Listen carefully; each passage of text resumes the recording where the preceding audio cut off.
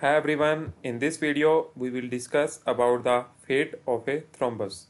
So first of all we will discuss the mnemonic to make it easy. So mnemonic is report. So first of all R for the resolution. It is the first stage of the fate of the thrombus which can occur. Next is the E for the emboli formation after the resolution of the thrombus. Next is the P for the propagation of the thrombus or the emboli occur. Next is the O for the organization of the thrombus. Next is the R for the recanalization of the thrombus. And the last is the T for the thromboembolism. So this is the all fates of thrombus and the mnemonic is report.